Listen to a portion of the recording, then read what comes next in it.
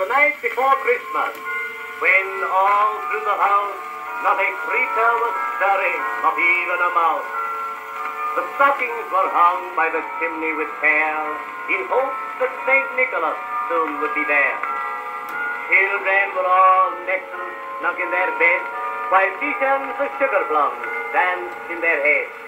And Mama in her kerchief, and I in my cap, had just settled our brains for a long winter's nap, when up on the lawn there arose such a clatter, I sprang from my bed to see what was the matter.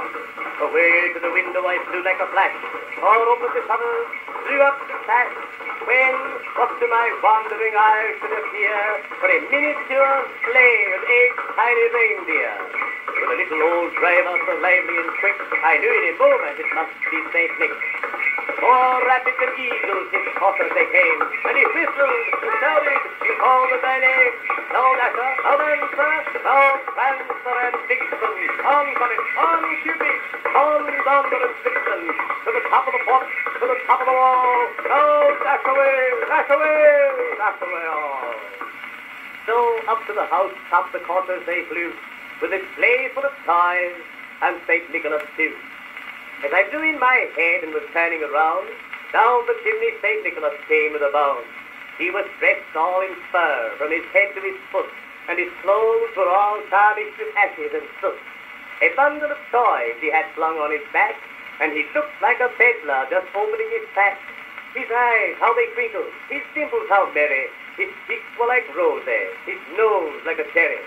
His droll little mouth was drawn up like a bow, and the beard on his chin was as white as the snow.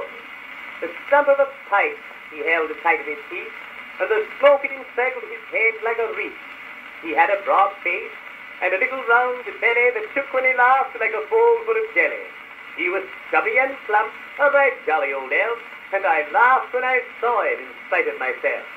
He spoke not a word, but went straight to his work, and filled all the stockings. Then turned with a jerk, and laying his finger aside of his nose, and giving a nod, up the chimney he rose. He sprung to his sleigh, his team gave a whistle, and away they all flew like the growl of a pistol. But I heard him exclaim, ere he drove out of sight, Merry Christmas to all, and to all a good night. Good night.